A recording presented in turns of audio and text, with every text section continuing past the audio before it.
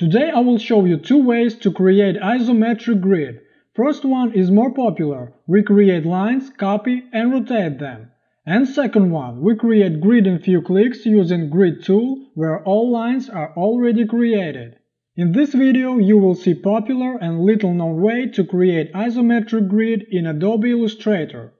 Create a new document, click on Web, enter 800 here and 800 here.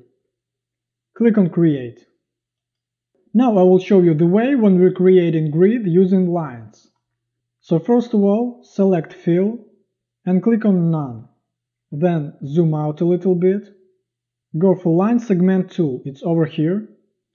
And draw a line like this. Hold Shift while you're doing this. Then press V for Selection tool. Hold Alt. Start to move this line to the right. And hold Shift also. You should have Alt plus Shift. Make a copy. Then hold Ctrl D to make a lot of copies, like this. Stop somewhere here. Select all these lines. Go to Properties panel.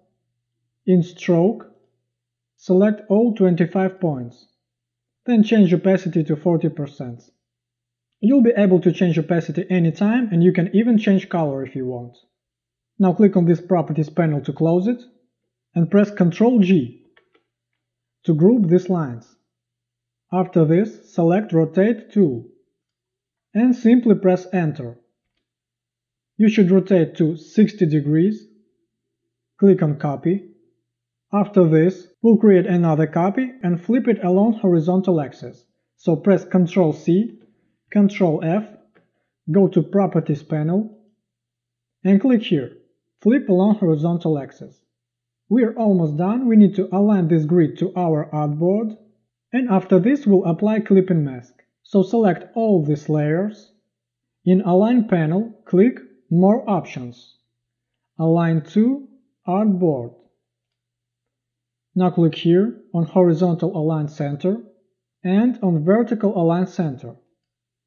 After this, if you have these gaps in corners of your artboard, that means that you need to scale your grid.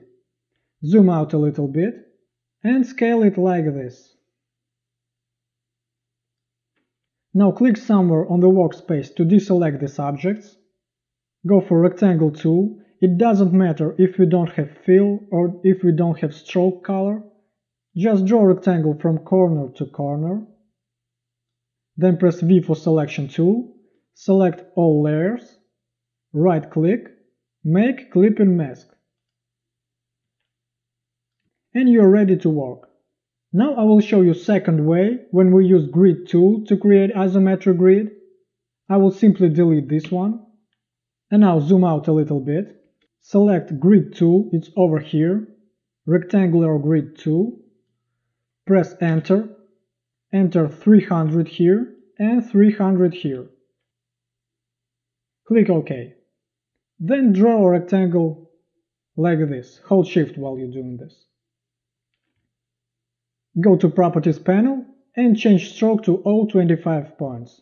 Then change Opacity to 40%. After this, go for Scale tool, double-click on Scale tool, and right here in Vertical, enter this value.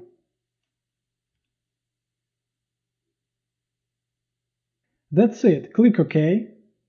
Then go for Shear tool, it's over here. Press Enter, and enter 30 degrees here. Click OK. And last thing we need to do here is to select Rotate tool, click Enter, and let's rotate it to minus 30 degrees. Click OK. After this we need to scale it, as you can see. Let's zoom out. Let's scale it like this. Then deselect this grid. Press M for Rectangle tool. Draw a rectangle from corner to corner.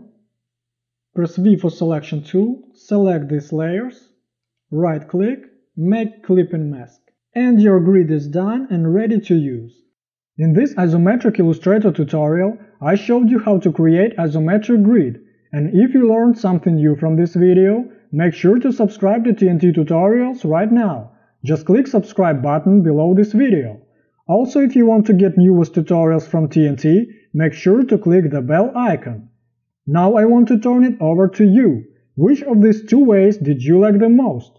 Are you going to use first way, where we create lines, copy and rotate them, or are you going to try second way, where we use grid tool? Either way, let me know by leaving a comment below right now. In next extended tutorial, I will show you how to create isometric template workspace. It will save your time and nothing will stop you from expressing yourself in isometric design. This was TNT Tutorials. See you in next videos.